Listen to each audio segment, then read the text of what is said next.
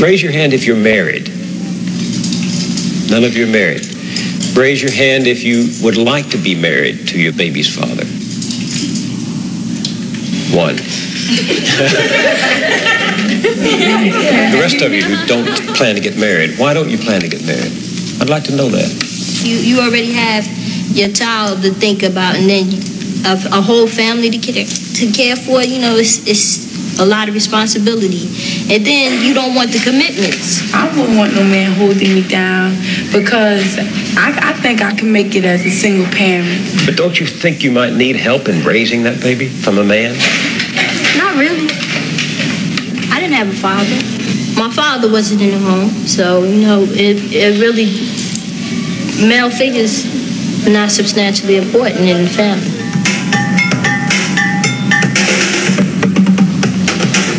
Thinking about holding up for no sex, my man. You know, if a girl, you know, she get having a baby, carrying a baby, hey, that's on her. You know, I'm not gonna stop my pleasures because of another woman. What about birth control? What about condom? Girls don't like them things. They don't like them things. Girl tell you to take them things off. They figure that you saying that they filthy or they dirty or something. It's been a startling change in values. 25 years ago, you would not have heard such things said so freely because they were not embraced so widely. The strong family was still the backbone of Black America, and 3 out of 4 children had both parents at home. That is true no longer. Most Black children are now growing up without their fathers. The result is a world turned upside down as children copy what they see and repeat what they learn. LaDawn said she didn't have a father in her home and doesn't think her children need one. She's not unusual.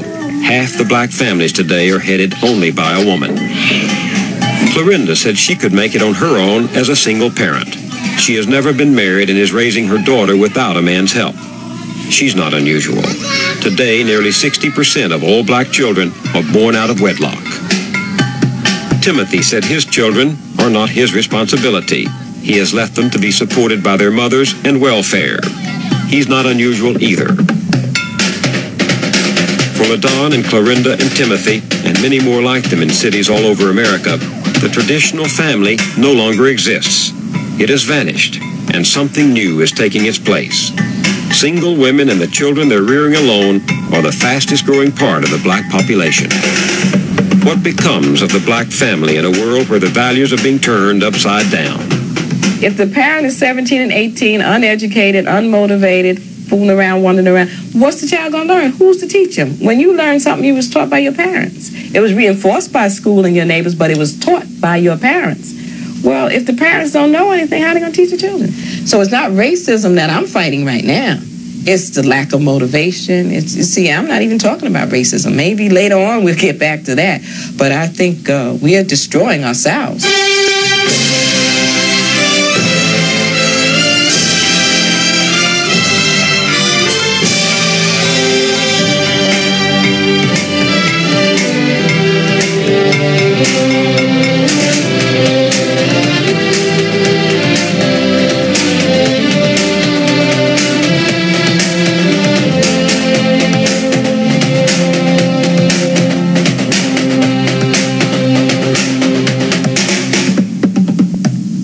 This portion of CBS Reports is sponsored by Sun Company.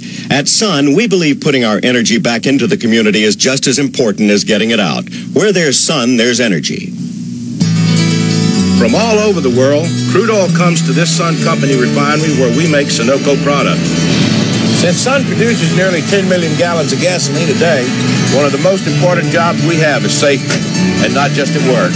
Many of us use our safety training as volunteer firemen in our community. All right, you guys, let's go.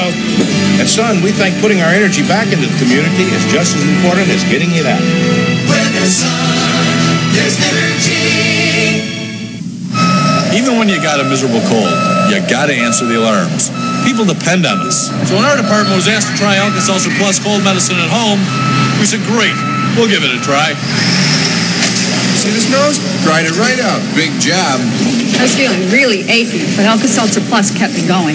You know, that stuffy head, cleared it right up. Good stuff. That's why every firefighter who tried it switched to Alka-Seltzer Plus cold medicine. Fast, effective relief for tough winter colds. Wintry wind, freezing rain, outdoor cold, indoor heat. Winter hands become dry as a dead leaf. But Vaseline Intensive Care Lotion has healing strength that helps give new life to dry hands. Healing strength you can trust to soothe and smooth away roughness, redness, even chapping. With Vaseline Intensive Care, my hands look and feel like new. Vaseline Intensive Care, healing strength that helps give new life to dry hands. Grandpa, spaghetti's ready. Ready? These vegetables didn't come from my garden.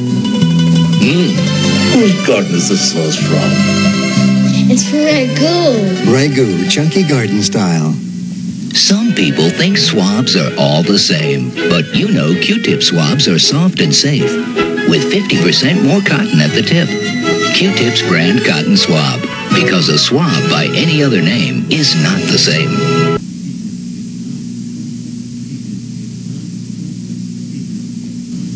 This is Newark, New Jersey, one of America's inner cities. Inner city is a polite name for ghetto, as in black ghetto. Those of us who don't live in the ghetto are brought here usually by television, and usually only when there are violent pictures to show. But we have to come here if you want to understand those fearsome statistics about the vanishing black family. Now, a lot of white families are in trouble too. Single-parent families are twice as common in America today as they were 20 years ago. But for the majority of white children, family still means a mother and a father. This is not true for most black children. For them, things are getting worse. Today, black teenagers have the highest pregnancy rate in the industrial world, and in the black inner city, practically no teenage mother gets married. That's no racist comment. What's happening goes far beyond race. Why then do so many teenage girls get pregnant and have children? Why do so many fathers abandon their families? The answers begin with the people here. They told us what happens to family when mothers are children, fathers don't count, and the street is the strongest school.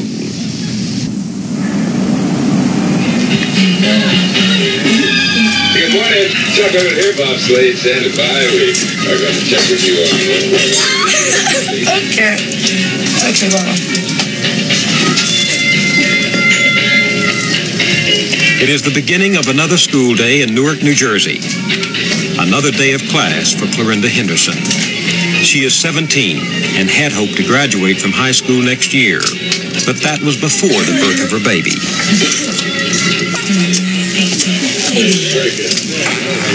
I dreamed that having a little baby, you could just cuddle in your arm and just hug all the time. Kiss on it, smell it, because it's so sweet. I thought it'd be fun until I had her. The reality's different? The reality just punched me right in the eye. I had to pinch myself and see if I was here because I was like, this is too much. Clorinda was only 15 when she got pregnant with her daughter, Shaquana. She is not unusual. Half of all black teenagers become pregnant. Clorinda has never been married. She's still living with her mother at home, where she's raising her baby daughter. Clorinda goes to a special school for dropouts after she takes her daughter to a daycare center. She has 5th grade math skills and reads at a 6th grade level. When I got pregnant, I said, well, I'm going to have this baby, and she's not going to stand in the way of my education. I'm not going to let no one stand in the way of my education. I ain't going to be like these other girls, just drop out, can't get no job, no money, have to be on welfare. Ready. On the vocabulary. Bingo. Clorinda learned about birth control in sex education courses, but she still became pregnant. You think it was a mistake? Well, I'll say no, because I wasn't on any, birth control methods. Neither was he. And, we were sexually active, and what happened, it just happened. When you think back to that day when you learned you were pregnant, what went through your mind? Oh, gosh, I'm going to tell my mother. And I'm going to tell my mother she going to make me get an abortion. I was really scared, I think. Why didn't you want to get an abortion? Because I wanted his baby. What did you like about him? His legs. His legs? I got a thing for bow-legged boys. Bow-legged boy. I love them. They have some gorgeous legs. I just don't know. Darren Lyle is the father of Clorinda's baby. He is 18 and lives in central Newark. He dropped out of high school when he was 16. He has never held a steady job. I spend most of my time listening to the radio. I don't go to school, I don't work, I don't do nothing. Just like this killing time.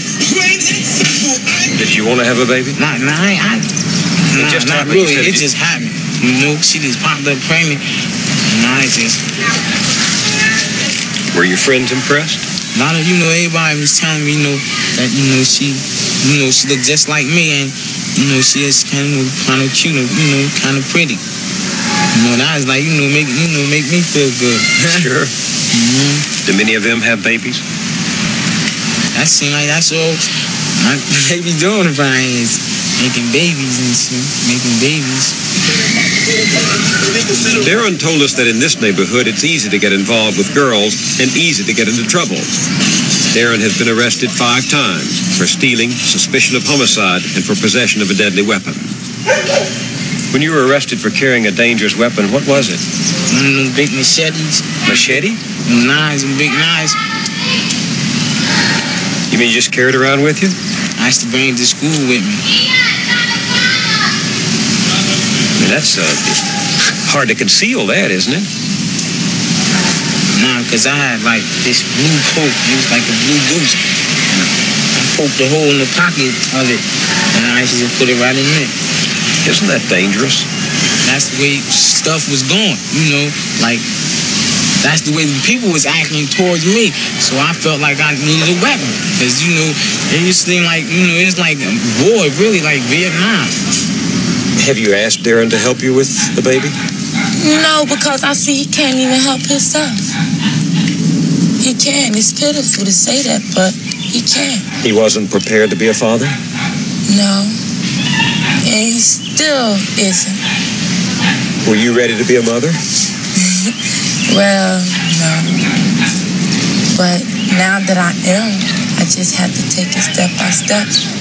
She not tender-headed. Clorinda relies on welfare to support Shaquana, but it's her mother, Gloria Henderson, who gets the check for the whole family. Gloria, 34, has never been married.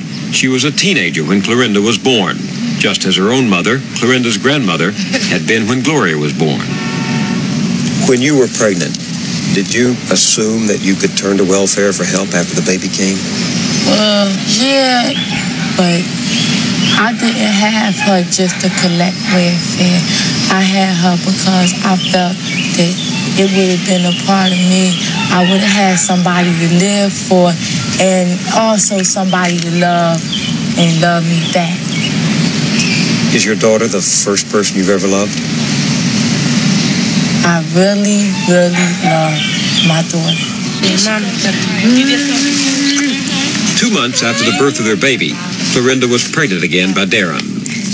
This time she had an abortion. She didn't think she could handle 2 little children while still a teenager herself. Your grandmother was a single woman with a child. Your mother, a single woman with a child. Now you. Why is that happening? I really didn't plan on getting pregnant, but if I really had somebody to really sit down and talk to, like really express my feelings to them, I don't think none of this would have happened. And then when it did happen, my grandmother's like, I told you this, I told you this, tell me nothing. Nobody told Darren anything either. He too lives at home with his mother. Where's your father? Locked up. Locked up where? Green Street. What for? Fighting and shit. Fighting. Violence. Stuff like that. Had anybody ever told you what it is like to be a father? I like watching other older, that had kids. What did you learn from them? How did you? I learned that they take a lot of patience. Take a lot of patience. You have a lot of patience? I don't got a lot of patience. Clorinda doesn't always have a lot of patience either. You want to fight? No. Then don't ask me if I want to fight if you don't want to fight. Don't say to me. get my course then, you know. Come in now. Talk to you. You like going out like that. No, you went out. You shouldn't have said nothing to me. You done already pissed me off. What I do? 2 months after her abortion, Clorinda and Darren broke off their relationship. They see each other rarely now. Once in a while, Clorinda will take Shaquana to visit. Do you ever think about marrying Clorinda? Why not? I ain't thinking about that. Nah, that's the last thing on my mind. You ever feel depressed? I don't be like sad. I just be like frustrated. I be like really like frustrated. What are the odds that your daughter will follow the same route? Because there was your grandmother, your mother, and you. No, I see to that. How? She won't. I would sit down, I would talk to her about her being a young lady. Like, Juana, if you go out here, you have sex, be sure you on birth control. Or, you know, if you do have sex, make sure whoever you having sex with care about you. Don't just let them let, you know, them get over on you thinking they got a piece of the action now. They can go tell Tom, Dick, and Harry. Did your mother tell you those things? No. You tell them to yourself? I talk to myself in the mirror. But, and you say no? No. And like I said to my daughter, no. No more. Now, Selsun Blue, the #1 doctor-recommended dandruff shampoo, introducing a new extra conditioning formula. It leaves my hair looking so soft and manageable. It has 5 conditioners, including aloe, that leaves hair in beautiful condition. And Selsun Blue Extra Conditioning Formula contains the anti-dandruff ingredient doctors recommend most. No leading brand gets rid of dandruff flaking or itching better. New Selsun Blue Extra Conditioning Formula controls dandruff and leaves hair in beautiful condition. Smell this fresh-cut cedar.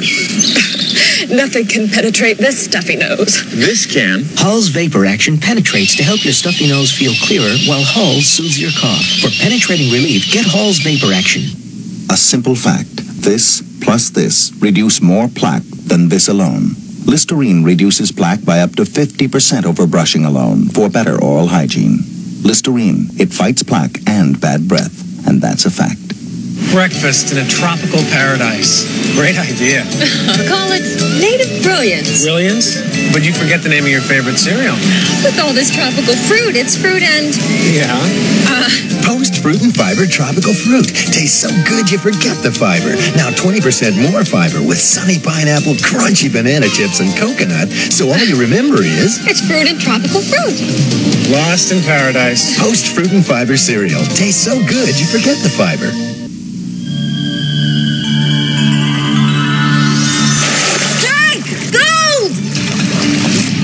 Well, at least one of them's gold. How about some coffee?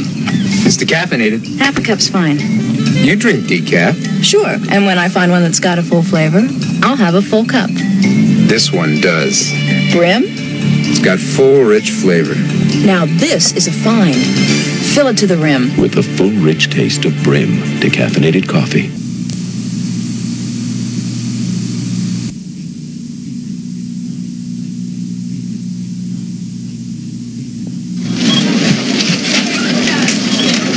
Sandra Jackson is 23. She's the mother of 2, expecting a 3rd, and is not married. She, too, lives in Newark. Like nearly half of all black children in America, Alice's children are being raised in poverty. They live a subsidized life in subsidized housing. But that's not what Alice wanted or intended. Alice lives in one of the toughest neighborhoods in Newark, in the project where she was born and brought up. But she hoped that one day she would move out of here. She graduated from high school, went to business college for a year, and worked steadily until she became pregnant with her first child. You know, I was doing so good before I was pregnant. I had a little job. I kept money, you know, stuff. But after I had the child, that's when money started going low. What was your reaction when you found out you were pregnant the first time? Did you intend to get pregnant? It wasn't planned. But when I got pregnant, I wanted to be a mother. It was exciting to me. I just thought if I had something of my own, a little child that's going to call me mommy. After you have them, it's hard. You got to bomb this, you got to bomb that. Malik is Alice's firstborn. He is now 3 years old. Soon after he was born, Alice, then 20, quit her job to take care of him. 16 months later, her second child, Antoine, was born. When we met, she was 6 months pregnant with her third child. Timothy McSeed is 26, the father of Alice's 3 children. Though they're not married, they see each other regularly. When I first met him, I didn't like him. But when he started talking to me, it seemed like he was like a man that wanted to have a home, have children, take care of them. Did you talk with Timothy about how you were going to support the baby when you were pregnant? No, that's what we didn't do. No, we didn't even talk about how we was going to support the child. Timothy McSeed held his last steady job 2.5 years ago. He's been arrested several times on robbery and drug charges. He was brought up in Newark by his mother, who was 16 when Timothy was born. His father has another family in another city. Timothy has a talent for drawing, which he has never developed. He dropped out of high school at 16 and spent 2 years in the Job Corps. He was 23 when he and Alice had their first child. Timothy does not support any of his children. How many children do you have? 6. He fathered those 6 children by 4 women. He also had 2 more children by 2 other women, but one died in infancy and the other was aborted. We asked him about the birth of his first surviving child. It was kind of a funny experience because, like, me and the girl was just messing around, right? And she was going with somebody else. She used to be an old girlfriend of mine. She managed to get popped up by me. Okay, that's the second baby. The third was... Mustafa. He was the third. That was by another lady? Mm-hmm. Mrs. Ward. Yes, I go see him every now and then. How old is he now? He's 5, I'm not mistaken. 504, either one. And then the fourth one was... Simone. I only saw her twice. 2 times. What happened to her? It's a family problem. The father don't want me to see the mother and all that. So I got tired of running behind her and found me someone else. I didn't have to sweat it because I guess the father was taking care of them anyway, so. How does it feel to have those women? No, kids. Kids? Oh, well, you get to see, if it ain't one thing you've done, like artwork, for instance. You look at your art, you say, this is something that I've done. Just like the carpentry, it's something that you've done. You can see what you've done. If anything, if you don't do nothing, you can see something, what your life was, it was to you. So the kids are sort of artwork? Well, not really, but you can, like they might grow up to be doctors or actors, and you can say, look, that's my boy, or that's my girl, Whereas, there's some people that can't have children at all. Their mothers raise Timothy's children, and welfare pays for them. On the first day of each month at noon, the mothers gather outside the project's mailroom, waiting for the postman to deliver their checks. Oh, we call it Mother's Day. Why? Because us mothers be getting our check that day, getting their welfare check, so we call it Mother's Day.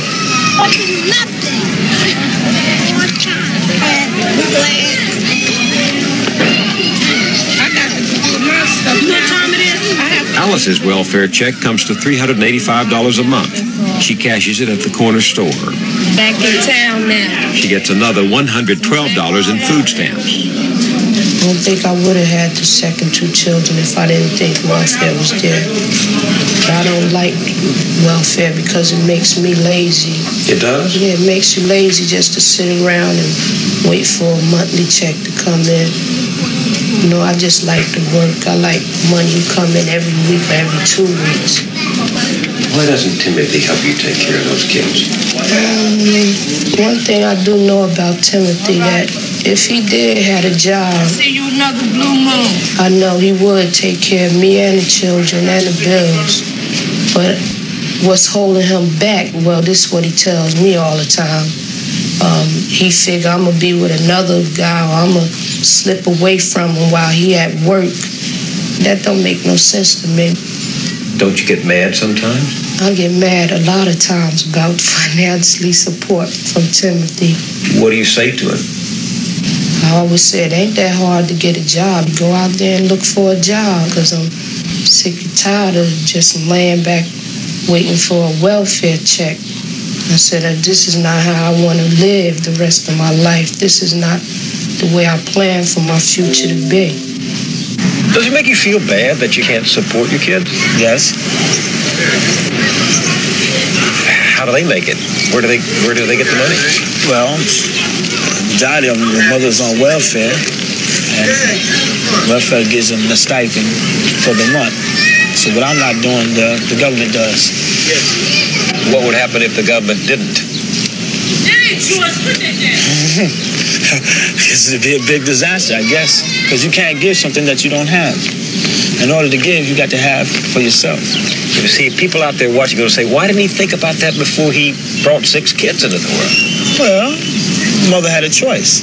She could have had an abortion, or she could have kept the child. She decided the way that she wanted to have the child, so therefore, I guess it's not sweating her. I mean, it's not bothering. You think it's her fault if she gets pregnant? Well, I mean, you fought her. Well, maybe not. Like they say, mama, baby, papa, maybe. You know what I mean? A week before their last baby is born, Alice came for what is only her 4th visit to the doctor during her pregnancy. Yeah, I was very much worried, and I was kind of unhappy being pregnant.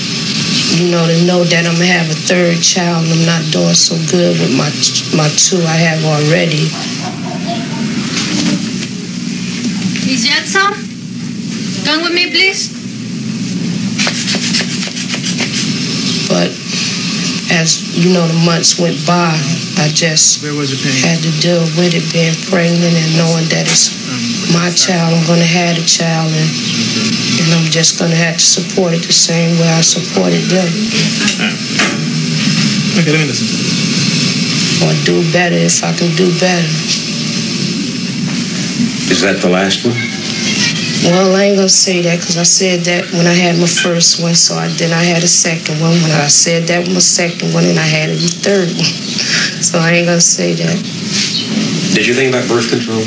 No, I didn't even think about birth control. I was afraid of birth control because I always heard that birth control give you cancer and all that stuff. What about Timothy? Did you talk to him about taking precautions, about being careful? Yeah, I talked to him about being careful about, birth control. But did he? No, he wasn't with it.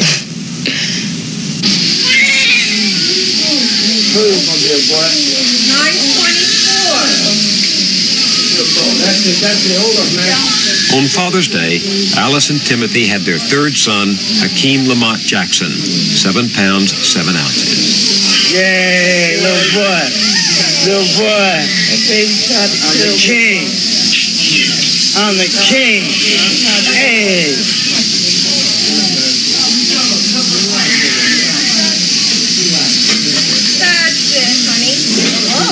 How you feeling now? You feeling all right, sweetheart? No, I'm still stomach all right, pain.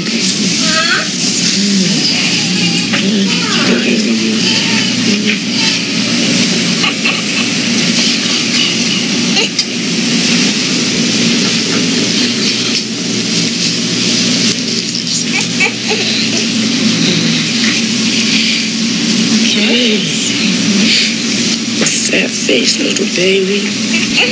You hurting me. You hungry? I know you're hungry. Let me see my little man. So many women, so many children. Do you ever think that maybe you shouldn't do it? Unless you can be sure you don't have a kid. Oh, not really, because I'm highly sexed. But I have ways of cooling myself down, you know, because like when you're dealing with one female and you're not dealing with another female, having sex with her too much is bad. So you have to, like, you know, set a schedule when you should do it and when you should not. You seem to break your schedule sometimes. Well, like most women say, you're a baby maker. I just got strong sperm. Would you have had these kids if you'd thought about them in advance? No. All were an accident? Yeah, you can say that. Were you just having a good time? Yeah, a lovely time. I enjoyed myself. And you didn't think about marrying any of these women except the first one, the first girl? Yes. Well, I'm going to marry Alice. Sandra? Oh, yes. We're going to get married. Do you love Sandra? Yes. A lot. Great deal. Does she love you? This girl crazy about me. Tell me, why don't you get married? Well, see, I'm old-fashioned. I want a big wedding. That's that. And my uncles and my aunts, you know, they all had their little tuxedos, and I'm going to have mine, too. I thought you were going to say to me, because I can't afford to at the moment. Oh, that ain't it. Because I'm going to find me something. I'm going to get something. See, I'm strong in that spot. I'm when? Find something. Never. I keep on trying. I don't never give up. You know, you feel very responsible for your children, and Timothy doesn't. What does that say? Sometimes I think like that. I said, Dad, here I am. I got 2 children, 1 on the way. Well, this was before the first one. I'm doing this all by myself. And sometimes, you know, if you sit down and think about that, I know I really get very upset. Because I don't think he really understands that I'm here, you know, taking care of all this by myself. If he get that, if he think like that, I think he'll do something. I don't really think he understand that I'm doing that. Why do you let him off the hook? Why do you put up with it? And sometimes I be like telling him, leave me alone, it's over with. But every time I do that, when he's not with me, even that same day or the next day, I feel, you know, lonely without him. Feel like, you know, I just get angry and say them things. I don't really be meaning them. So. Do you love him? Yes, I love him. Does he love you? Yes, I think he loves me too.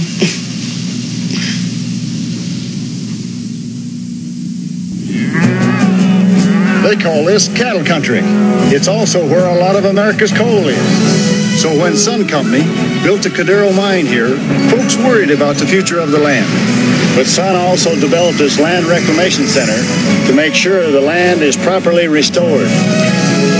At Sun, we think putting our energy back into the land is just as important as getting it out. Where there's sun, there's energy. I love losing weight, but I hate counting calories. With a full-time job and taking classes, who's got time to count calories? But SlimFast helped make losing weight easier because it counts the calories and you lose the weight. Each delicious shake is a complete weight loss meal with vitamins, minerals, protein, fiber, and bran. What an easy diet plan. SlimFast counted the calories and I lost the weight. SlimFast helps make losing weight easier. It counts the calories, you lose the weight. Vitamin E. Now it's been captured in soft sense, and suddenly you feel so soft.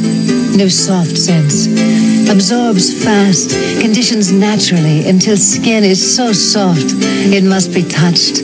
Feels so healthy, feels so smooth, it will be touched. Now with vitamin E, new soft sense, and suddenly everything is softer. Mom and Dad bought this table the year I was born. Look at it. Beautiful. And all Mom did was dust every week with Pledge.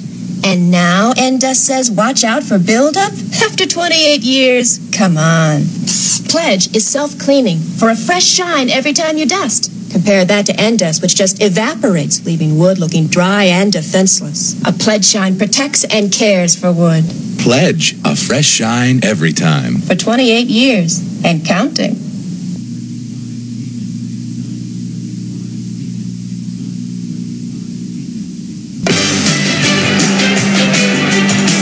The 76ers and the Celtics. The rivalry continues tomorrow on CBS Sports.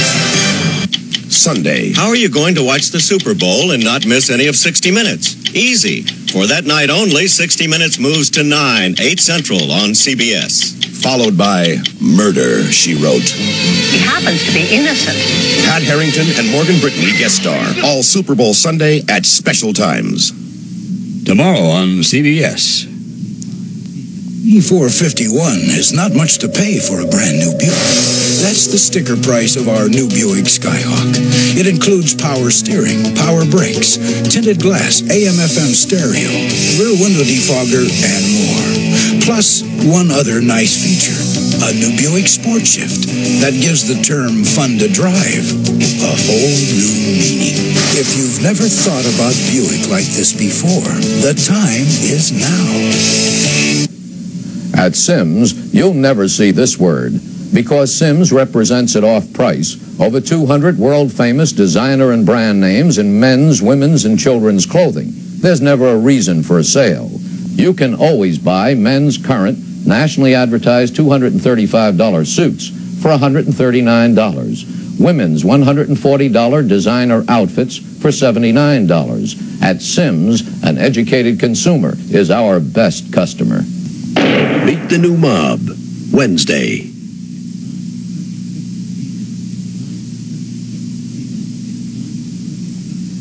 There's a famous book about the black experience in America called The Invisible Man. Ironically, the young black man today is anything but invisible. He's the one who shows up in the highest unemployment rate. He's right there at the top of the crime statistics.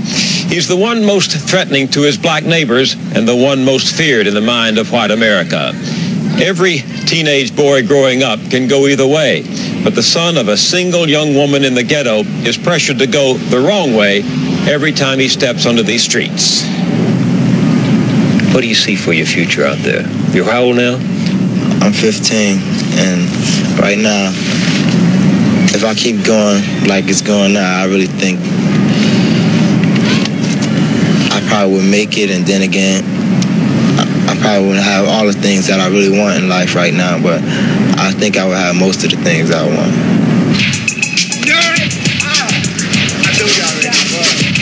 For teenagers like Bernard Wardrick and his friends Bosky, C, and Mike, there are no familiar roadmaps for the way up and out. It is the street and the media that teach a boy here how to become a man. Bernard dreams of making it as a rap star. He and his friends have formed a group, the Educated Three. I like that. So here they come. New Jersey, your own Educated Three. I'm the Educated B, the Educated C. Two fresh MCs, most definitely. Two fresh MCs, we can't stop. We're gonna rock the mic till we hit the top. Well, you heard it before, you're gonna hear it again. The Educated Two came here to win. Oh, we did something that wasn't polite. We almost forgot DJ Money and Mike. Somebody people out there in the place to be. Put us all together, and that makes three. What is rapping? To me, it's like poetry because, you know, I could just sit down and write it. I could sit at the table or wherever I'm at, and I can just think of it. What does it take to be a good rapper?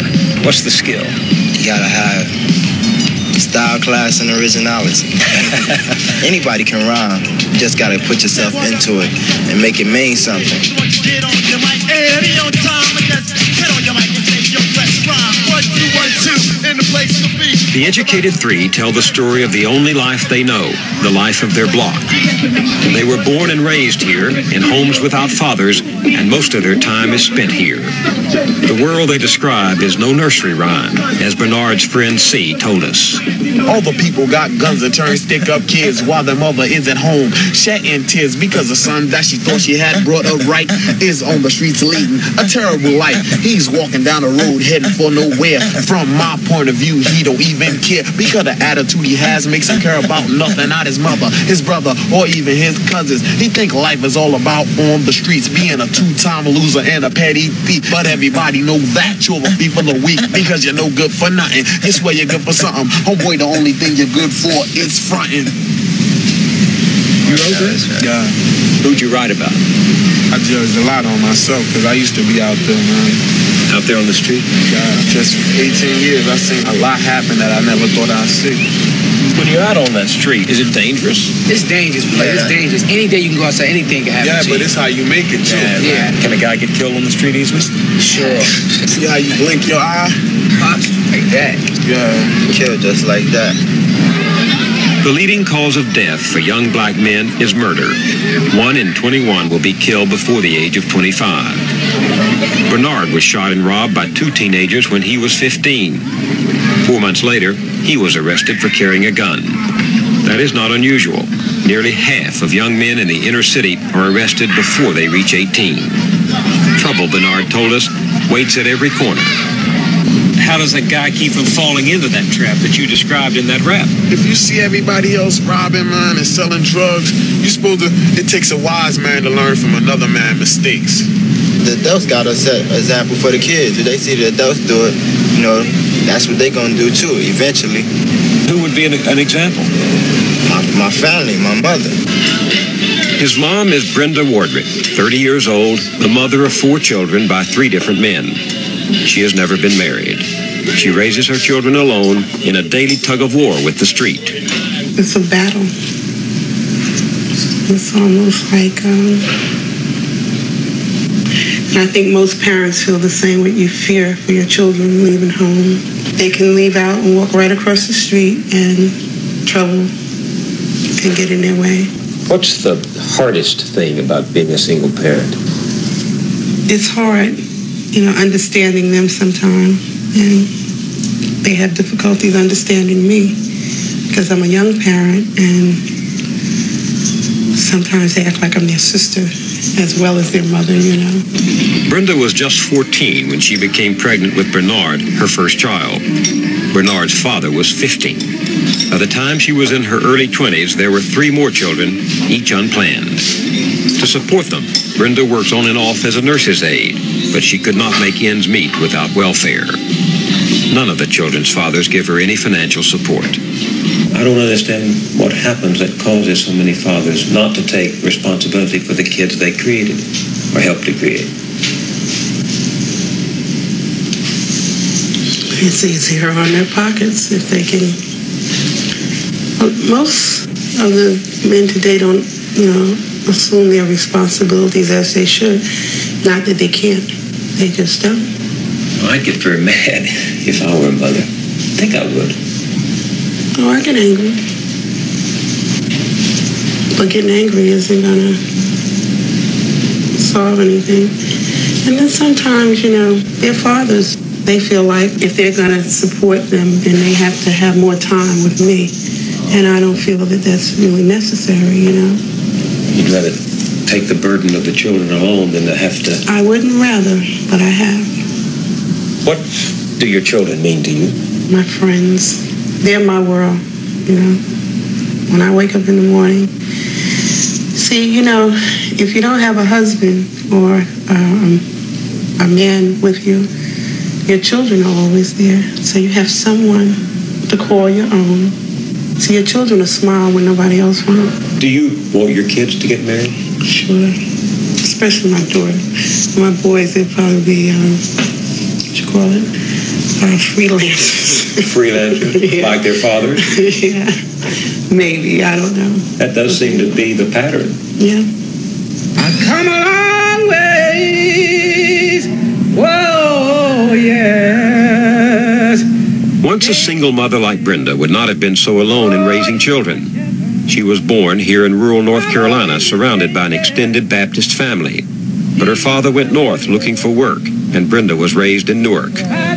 Many summers, she came back south to visit her kinfolk. They still live here and every year hold a family reunion. With her present boyfriend, Lamont Banks, Brenda brought her children down for the occasion. Jesus fed me She wanted Bernard especially to see a world different from the streets of Newark. Got me coming in. Every time I got lonely. Oh, the Lord, come on ways. Thank you. Thank you. That was just beautiful. She told us how we made it to the family reunion. Let us pray. Almighty, all-wise, and eternal God.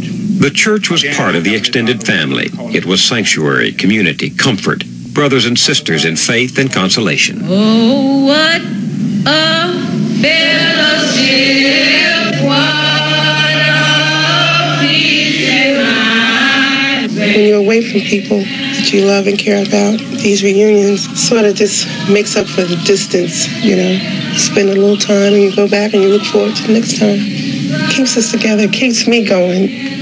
I'm lighting this for my great-grandfather and my great. And I'm hoping that my children will get together and give reunions to keep the flow, keep close with their family. More than blood, place, and faith held these families together through hard times. There was memory, never more alive than at the old family burial ground.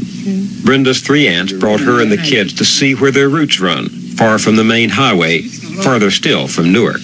But it was nice. Did you have to work in those days in the field? Sure, we worked in the field, but they got so much equipment now. People don't have to work hard now. What was the hardest? Picking cotton. Picking cotton, that was the hardest. You all really have strong ties here, don't you, to this piece of earth? Oh, of course, sure. Is this cemetery all Wardricks? As far as I know, This is the it's old a family. Wardrick family. Now, that would be Bernard's great-great-grandfather. Right. What kind of man was he? Wonderful. Wonderful. Wonderful. Brenda, do you try to tell your kids about the family? Yes, I do. As much as I possibly can. And whenever I come home, I always ask questions. It's a lot that I don't know. And I'm still learning a lot about them. But there's a lot you want to know? Yes. Yeah. Yes. And I want my children to know. Why? Because I think they should know who they are and where they come from and what we all stand for. I just get a good feeling when I'm here, you know, and I want to share that with my kids. Together we stand. Right, we must fall. Together we stand. Yes, sir. You think that's true as a family? Yes, sir. It's hard to hold a family together, though, isn't it? True. It's true. Think it's harder today than it was when you were little? Seems to be. I can remember years ago when if something happened over here, our family in Virginia was right here. Everybody pitch in. Right. And now, you never hear of that. But it's up to us to try and keep it together. But this is what we were taught. Love and affection, that's the only way we can make it. Bernard, this is such a change from Newark. What do you think when you're here in this place? I enjoy coming to visit, but, you know, I wouldn't like to live here. Why? The environment isn't the same. You got about 20 to 30 houses on one block. And down here, you know, you got like a half a mile. Before you a lot more action up there, right? Yeah. I enjoy when I come down here. I love to visit. But I wouldn't like to live down here. What do you think your life would be without if you didn't have these folks here and didn't come to these reunions? Empty. Maybe almost not belonging somewhere. I just couldn't imagine not having this here, you know. Of course, you have these reunions and this place and these people to fall back on. What do you think your children will have to fall back on? This is what I'm trying to share with them, so that they will have this too. But it's this, not Newark, isn't it? No. They won't. They're missing a lot. Because this is where I was born and they were born in Newark. I don't think they're not as fortunate. But Bernard calls this home and doesn't miss the extended family that means so much to his mother. His notion of extended family means something different. The rap group, Friends from the Street, and Brenda's boyfriend, Lamont Banks. Lamont is 31 years old, and much of what has happened over the last generation to the young black man who grew up in a broken family in the inner city is reflected in his experience. Lamont was raised in Newark by a single mother and grew up on the street. Now he has 2 children of his own who live with their mother in another part of town. He works when he can cleaning oil drums, but does not support his children or Brenda's. He has become one of Bernard's acting role models. He told us what it was like to spend his teenage years, as Bernard is doing, in the school of the street. I grew up hard. I grew up basically being the man of my family at 13. Mommy was there, but Mommy was like always saying, well, she needed this, or it was hard, and sometimes we'd go in the house and didn't have no food. You know what I mean? And I couldn't take that sometimes, So I would take to the streets. And whatever was necessary so I could bring my mother some type of relief or help. Steal? If it took that. How did you as a kid get caught up in that street life? Hanging with a crowd. What happened? Give me some examples.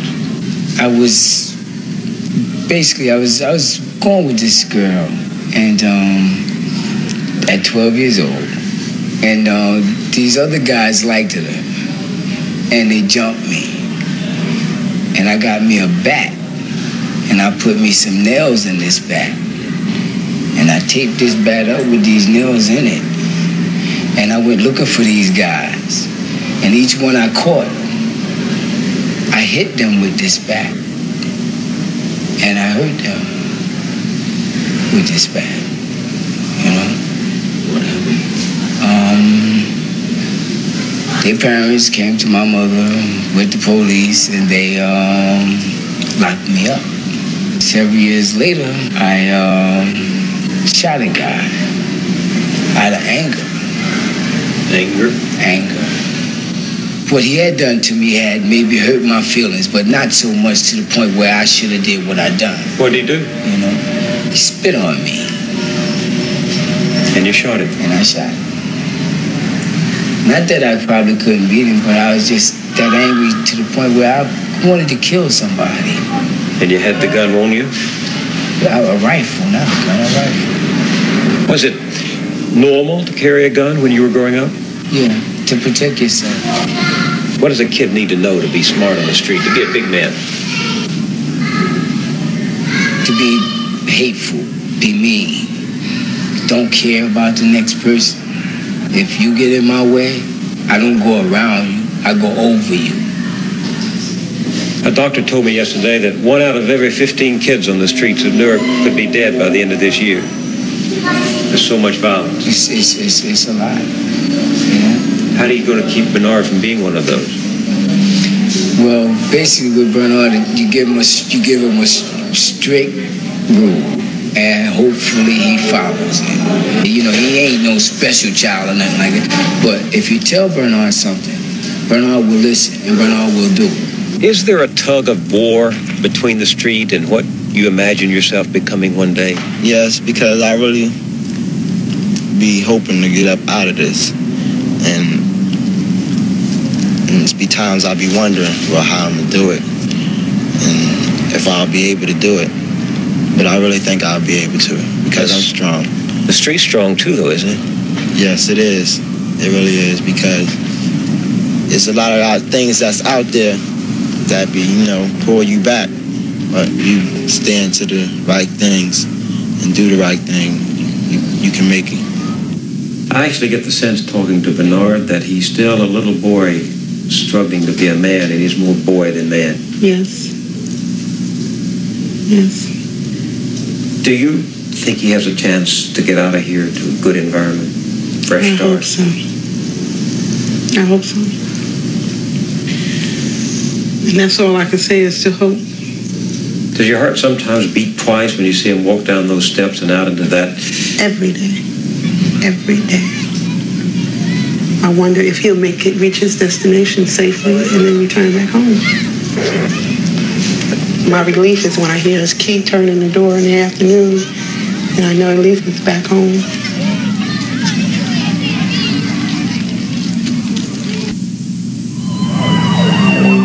That chili you had for dinner has just started a 3-alarm fire inside you. Alka-Seltzer to the rescue.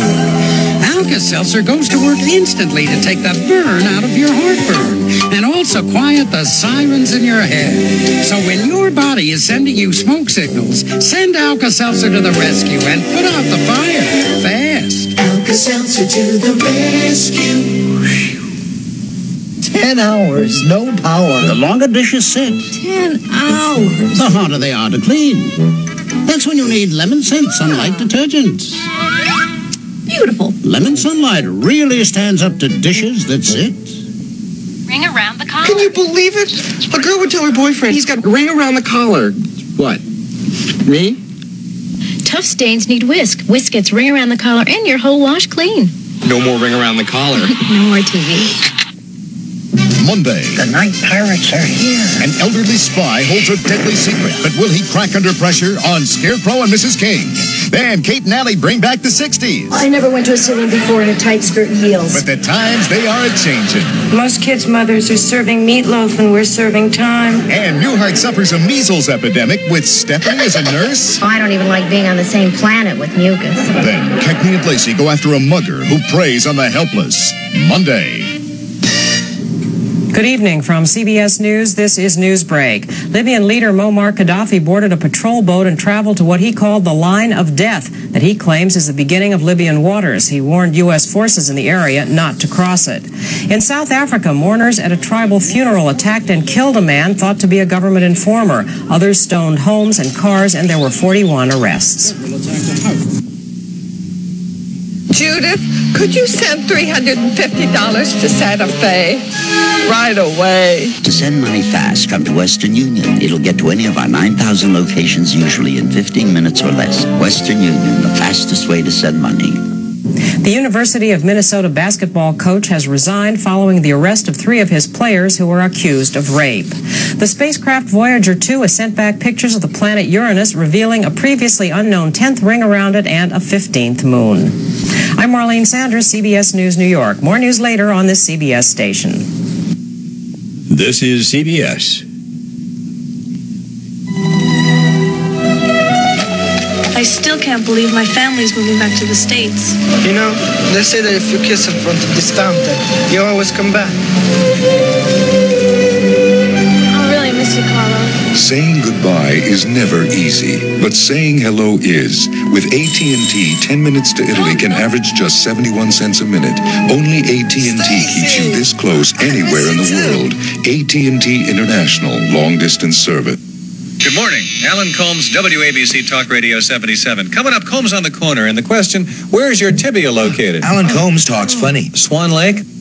Ever wonder how much Dave Winfield gets per hit? We'll talk about it. Let's go to the phones for the Combs quiz. Alan Combs talks sports. I want to use this. Investment problems? Bill Bresnan, along with his wife Ginny May and his dog CD who rolls over, explains it all in money news you can use. How about this button? Alan B. Combs talks to you. Mornings on WABC Talk Radio 77 AM.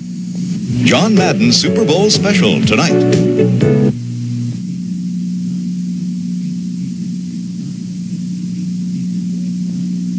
You won't find in these neighborhoods the primetime family of Bill Cosby. There are successful, strong black families in America, families that affirm parental authority and the values of discipline, work, and achievement. But not many live around here. Still, not every girl in the inner city ends up a teenage mother. Not every young man goes into crime. There are people who have stayed here to fight for these kids. They're outnumbered by the con artists and pushers. It's not an even match, but they stand for morality and authority and give some of these kids a bracing dose of unsentimental love.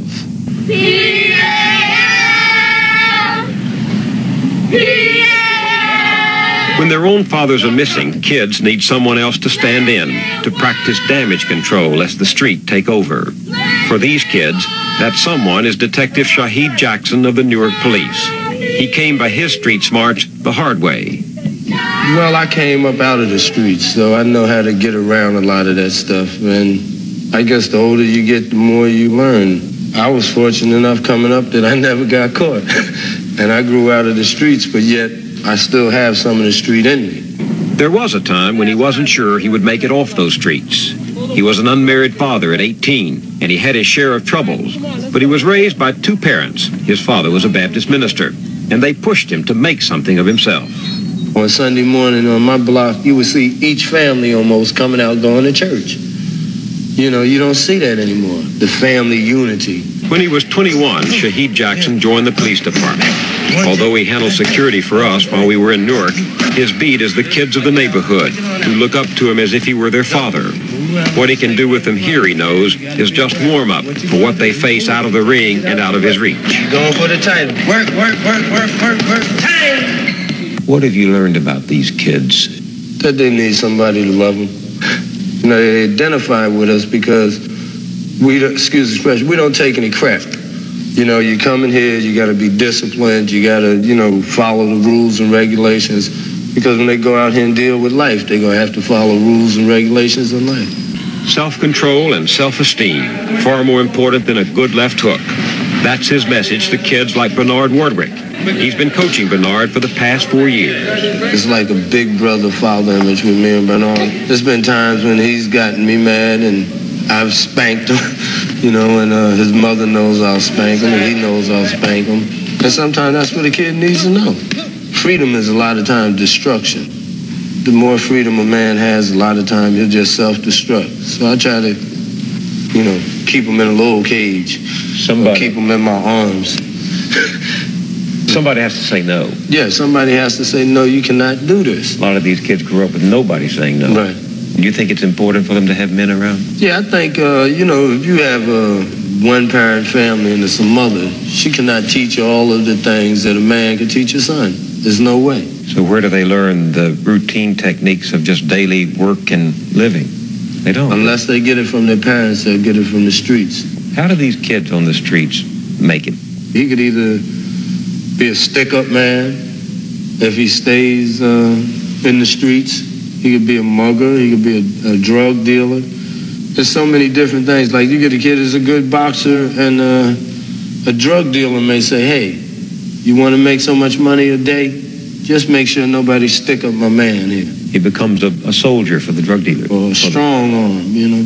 Helping to protect the drug dealer. Helping to protect him. Because if he can make $100 a day or $60 a day just standing there watching something, and, you know, he does it. That's the battle that you got to deal with. You know, that's the war, to try to convince them that that stuff isn't, in the streets, isn't what's in their best interest.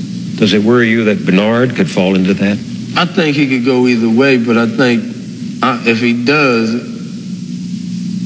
it'll be something that'll really hurt me, so I don't think I'll let him go. You know, he's like a son to me. What do you think's ahead for kids like Timothy and Alessandra? It's going to be rough. It's like hell where they live. And Alice is sweet as hell, but she loves Timothy.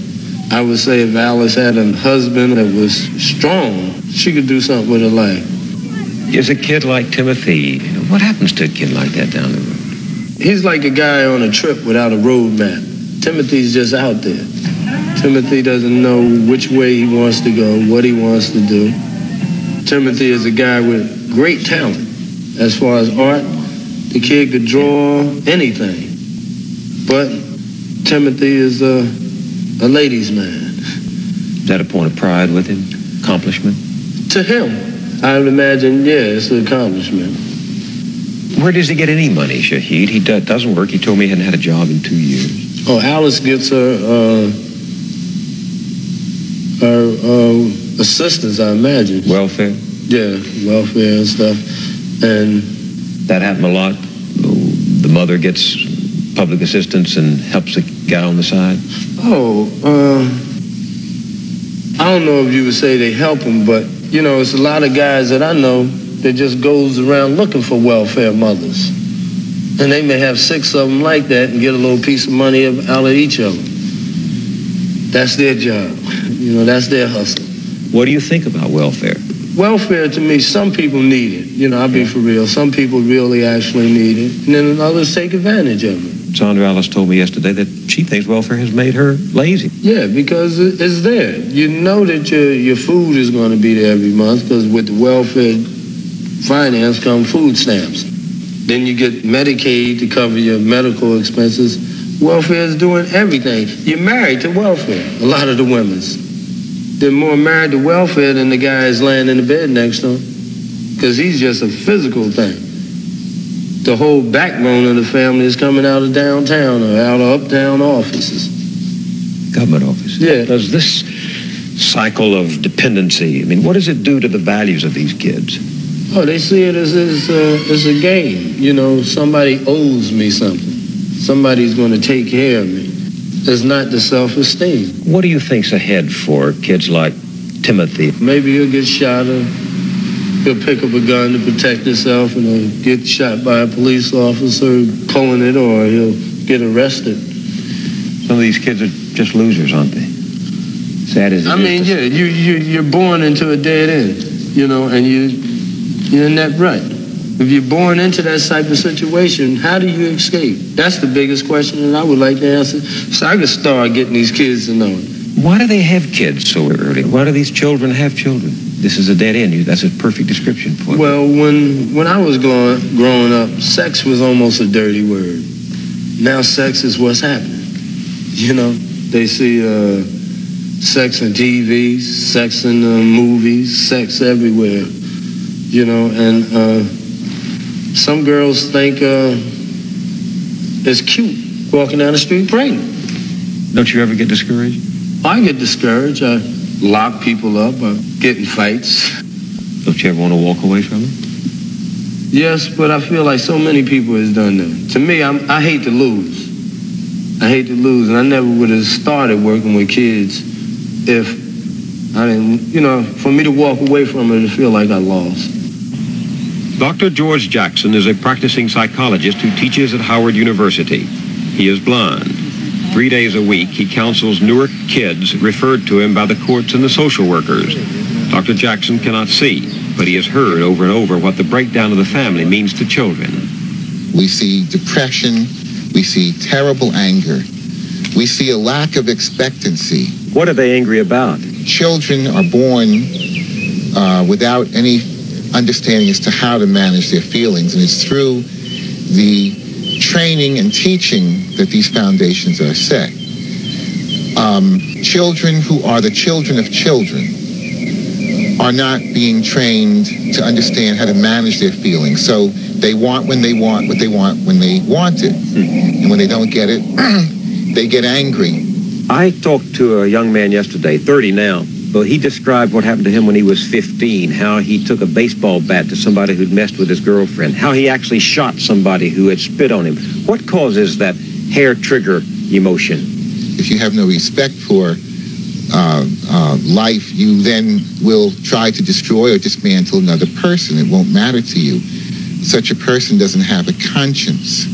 And I think that, again, we don't have the foundations. The foundations weren't set. We've talked to one 27-year-old father. He has 7 kids he's not caring for. 7 kids by several different women. Why? Why does that happen? If you're a rolling stone, and if the father before you was a rolling stone, or there are no values to constrain you from this behavior, then you have, you do this and you do it with impunity. It becomes a badge of honor? Right, and it's the only badge of honor that you expect to get. Do they feel any sense of guilt over their impotence as fathers? No. Not the kind of guilt that would be appropriate to changing the behavior. Are we breeding a new outlaw society? We're breeding a society more that will destroy itself. So people say, well, that doesn't bother me. I mean, as long as they stay in Newark and shoot each other and mug each other and screw each other, so what do I care? But what goes around comes around.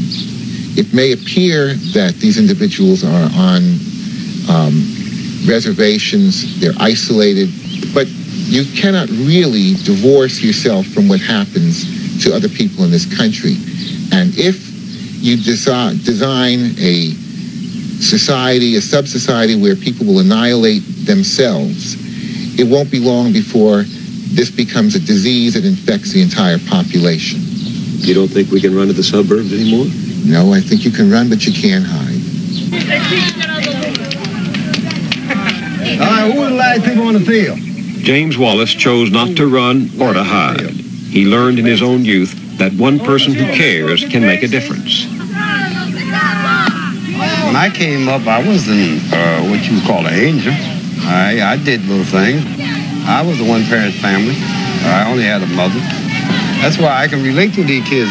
But there was another old man that took interest in me and showed me the right way. And he said to you, you matter. Yes. He said, you have more to offer than what you're doing. 20 years ago, James Wallace began telling young people they mattered. At first, he ran after-school programs. Nice hustle, kid, nice hustle. Now he and his wife, Carolyn, head the International Youth Organization, a community center in the heart of Newark. If James Wallace is a surrogate father to many kids, Carolyn Wallace is a surrogate mother.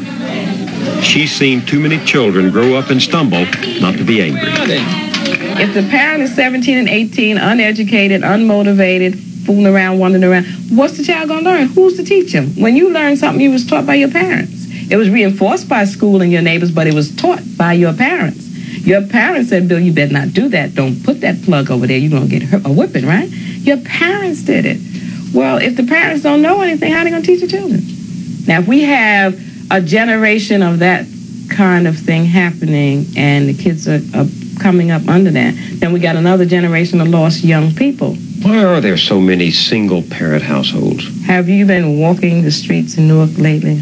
All our young men are out on the corner, just absolutely doing nothing. That's the problem. Why, what's happened to those young men? What's happened to the black man? It's like they've given up. It's like they're really not a part of what's going on. Why are they not? Why have they given up? There aren't that many jobs, okay, for the laborer like there used to be. And they're just totally unmotivated. And society has made living for the women without the husband or without the male easy. Oh? Yeah, welfare. I think welfare is not the best thing for everybody. Tell me why. Because it provides you with some kind of income that you sooner or later just settle for. I know I was on welfare. I've been on welfare. Are you suggesting that we do away with welfare? No. I'm saying it has to be upgraded. For instance, I have some young people here that are on welfare, okay, but would like to work. But they can't work and make a coin because everything you make is taken away from your check. Can you push the solution even further back? Is there any way to stop the cycle of teenage pregnancies? That's so difficult to even talk about. In my heart, I think I have a solution, and I know now it may rub people the wrong way. But I believe that teenage pregnancy cannot be stopped by programs. It has to be morals, and morals come from God. And somewhere along the line, the black family kind of strayed away from that. And I believe we need it. You say the moral values have changed. Oh, yes. It's morally acceptable to have babies. It was not morally acceptable years ago. That's hurting the black family. What I hear you saying is that even though racism may have brought about these circumstances, even though society may have created conditions that are terrible, you're saying you have to be responsible. You have to practice discipline and self-restraint. That's right. We are destroying ourselves. Now, it might have been motivated and plotted and seeded with racism, but we're content to be in this well now, okay? We're just content to be in this mud, and we need to get out of it. There aren't any great white people running around in this block tearing up stuff. It's us. We've got to stop doing that. Does the civil rights movement, which came to its peak in the 60s, have anything to say to this? The civil rights to the young people now is a foreign word. What does it really mean to them? They don't have any knowledge about it. The issue now is different, isn't it? Yes, it is. I'm quite sure it is. If Martin Luther King were alive, he would not be talking about the things I think he was talking about, labor and all that. I think he'd be talking about the black family. And you're worried about the survival of the black family. You think it's precarious? I think it's going to be an endangered species. Even though the messages that kids are getting from society seems to say, do anything you want to, the United States government of New Jersey, a white man like Moyers cannot step in and say to young black kids, it's not right to have children out of wedlock. Welfare needs to be changed. You've got to take responsibility. Who's going to say these things to these kids? Why can't you say it? They won't listen to me. Doesn't make any difference. You got to say it anyway. They may not listen to me either. But I'm saying if you say it in your corner and I say it in my corner and everybody is saying it, it's going to be like a drum beat. And sooner or later it will sound. But it's not just for me to talk about.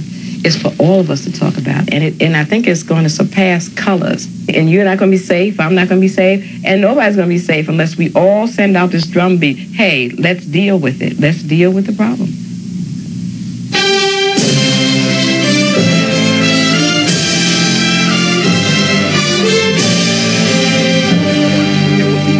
If they use the gun, all the people got guns and turn stick up kids while the mother isn't home, shedding tears because the son that she thought she had brought up right is on. In just a moment, 4 distinguished black leaders will discuss the documentary you have just seen and the issues it raises. Stay tuned for the continuation of Crisis in Black America. He think life is all about on the streets being a 2-time loser and a petty thief, but everybody know that you're people are weak because you're no good for nothing. This way you're good for something. Homeboy, the only thing you're good for is fronting.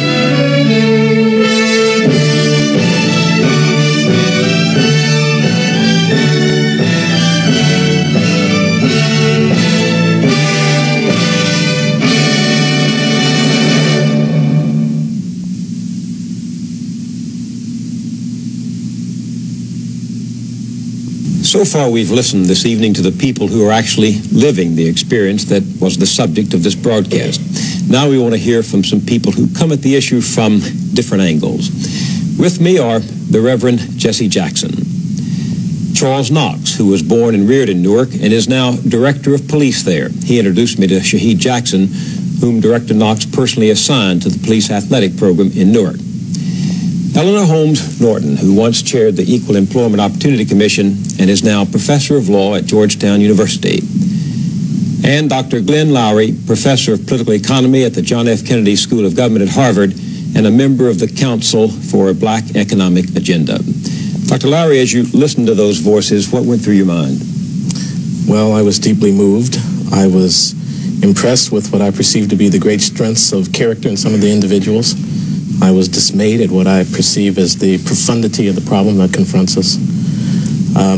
I was encouraged by some of what I heard said, particularly the emphasis on values, the strength and the helping hand that I saw coming from some people indigenous to that community made me hopeful about the possibilities that we can, even at this late date, still make a significant dent in the problem. But realistically, I was also chastened by the sense of the fact that we've got an awfully long way to go. It'll be decades before we can actually turn the circumstance around. What do you think, each of you, what do you think can be done to break the cycle of children, born of children, born of children? The third generation, as you saw in the film, of teenage mothers in one family. What can be done practically, specifically? This is not like any other social problem that has ever arisen in this country. This is not like unemployment. This is not like teenage delinquency. This is not even like children who can't read. This is a conundrum. This is I want to get to it. I want to describe the beast before I try to get to the remedy. When you have a phenomenon as complex as to have cut to the very heart of the most basic institution in society, the family, you have got a real problem on your hands. There's no question that the mobilization, internal mobilization of the black community, as if their life depended on it, because it does, is the first priority. But we've got to understand as well what the context is. The social and moral context goes against what is happening in the United States today. Sex and crime and undisciplined forces surround the black community, do not emanate from it. Comes in through the tube every night. Comes in through the tube, is piped in 1,000 different ways. So that the black community is going against the grain, but go against the grain it must. It's got to do that itself. But again, in order to avoid the cynical connotation that this can be done in a self-made fashion without, for example, the jobs for the teenage boys to go to, is to create the possibility of an even worse situation. One thing I think we who prescribe remedies forget, and that is that virtually none of us are truly self-made people. Somewhere you can find something that made a difference. When you say to a boy that's 15, the last boy, for example, we don't know which way he's going. If that boy is born of, let us say, a functionally illiterate mother, grows up surrounded by a pathological environment, and we say, hey, go out there and make something of yourself, we are in effect saying, recreate yourself in a way that nobody I personally know has done. At the very least, society has some responsibility. This is not an easy society in which to pull oneself up by one's bootstraps. Not any longer. No, it's not. My point is on this issue of sex education and sex discipline and self-respect, there must be a massive countercultural movement by no less than the people who have the ears of the masses of our young people. The first generation by age 15 has watched 18,000 hours of television, about 700,000 murders, 20-odd thousand hours of radio, less than 11,000 hours of school, and less than 3,000 hours of church. So who has the maximum access to our children's minds? Mass media has more access and makes a greater impression than home, church, and school combined. That's a kind of centralization of our society, where very central messages are being fed in, saying that babies making babies. An idea of a girl thinking that being pregnant is a beautiful profile as a sense of being, of looking all right. That says that the decadence has hit a point where we must, en masse, join hands and stop finger pointing and go another way. It's not only that, it's the music. You know, even our music. Every song you hear, there's no real message except more sex, more lowering of your values and morals. You know, you can't even hear a good song. The song has a good beat, but you listen to the words are outrageous. Director Knox, you heard in the beginning of the broadcast some of the young women say male figures are not essential. They don't think their children need a father. Did that ring true to you on the basis of your experience with these kids? I think that a family means a husband and a wife. You know?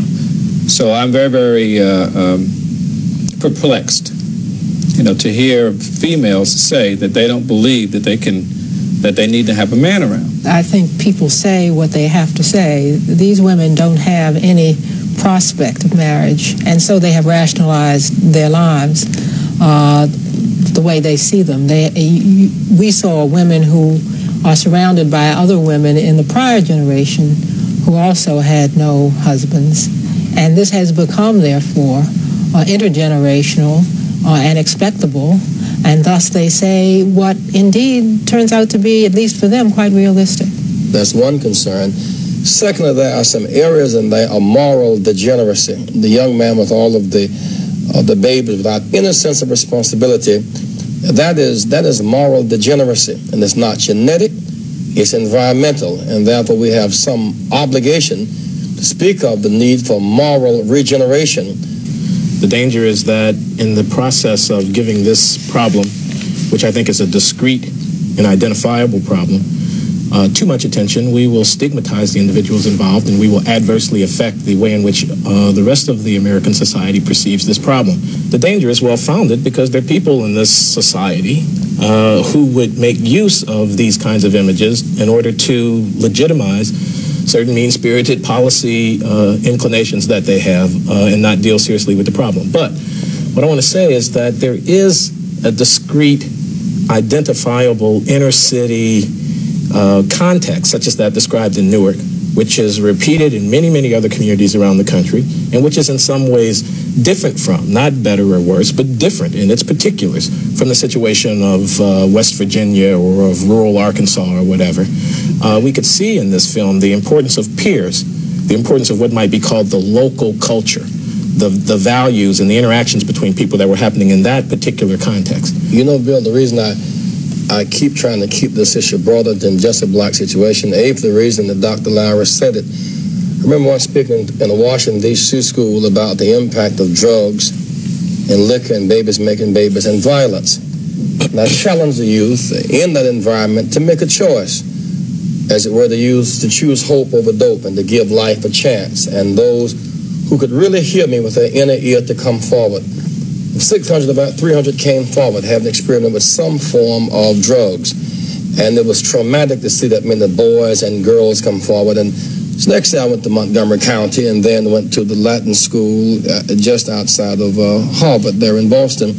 And when white children came forward in even greater numbers, it shifted from they got a problem to we got a problem. I said in the beginning of the program that white families are in trouble too. The single-parent family is twice as common in the country as it was 20 years ago. But in the 1960s, when this issue of what was happening, the breakdown of the black family in particular, was raised, we all retreated from it.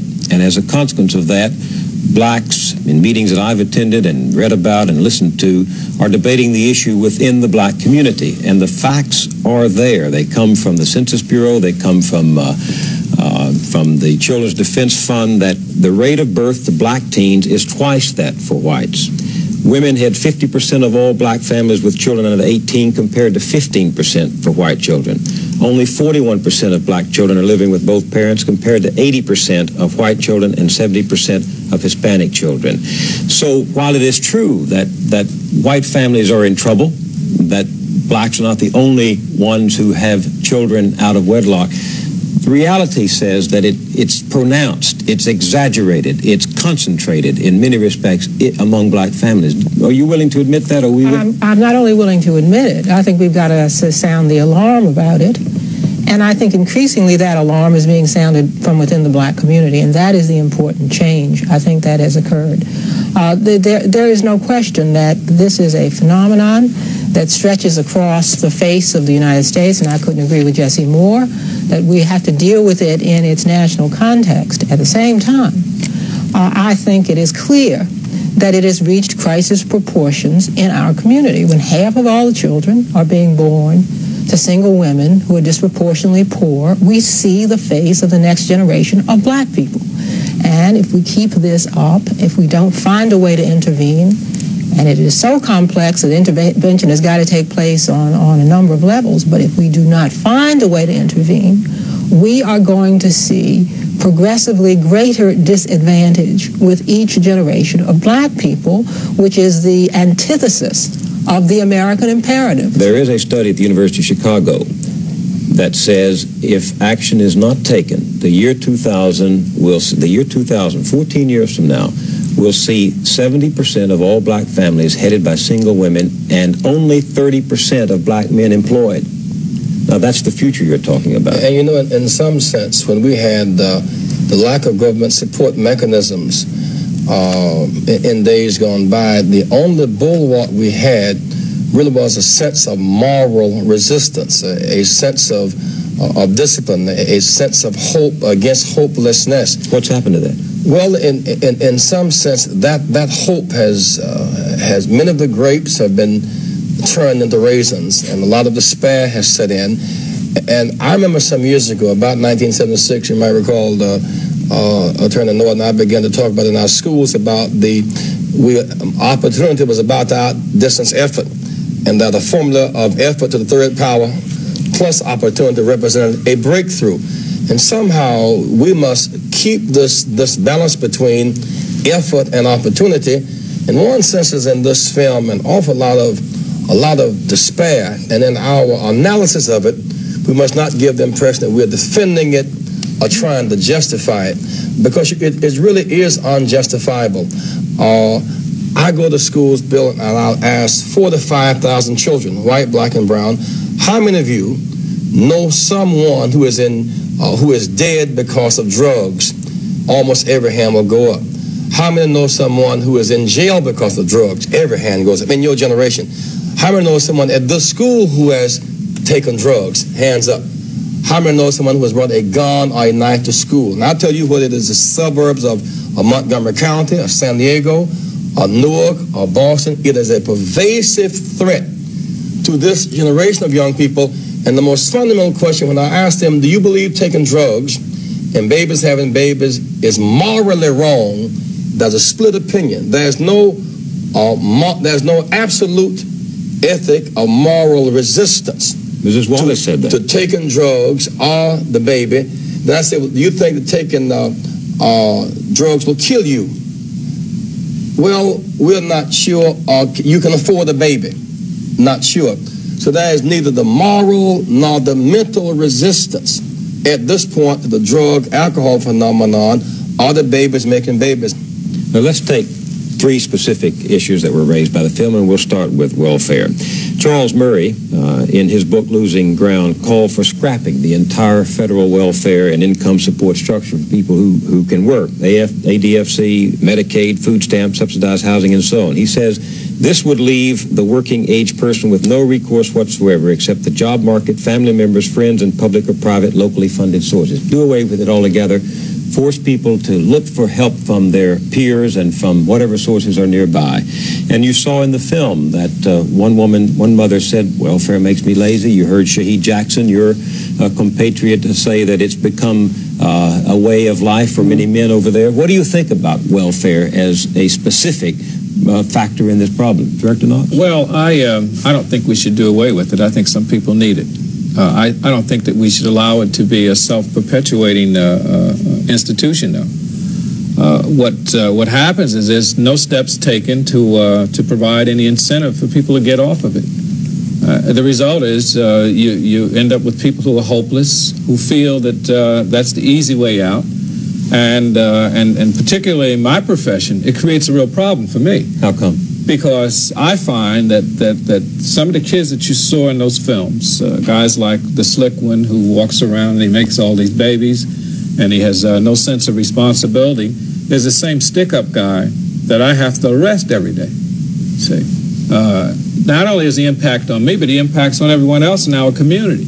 And the result is that we don't have any place to put these guys, and I'm a firm believer that some of them are unsalvageable. You know, as much as I feel, like Shahid said, that's right. As much as I feel compassion, you know, for trying to salvage kids that can be salvaged, you know, by providing another alternative for them except for this crime and stuff, I believe that some of them are unsalvageable. And I based that on 21 years of police experience. You put your pencil down on the table when he said that. Were you disagreeing or agreeing with him? Are we going to have to give up on some of these and try for the next generation? Well, I hate to say we have to give up, but I agree that we are sometimes confronted with individuals whose behavior compels of us as a pragmatic and moral matter that they be dealt with accordingly. And people who are violently brutalizing their primarily black neighbors in the central cities of this country, it seems to me, warrant that kind of response. We'll come back on that point in just 1 minute after this message.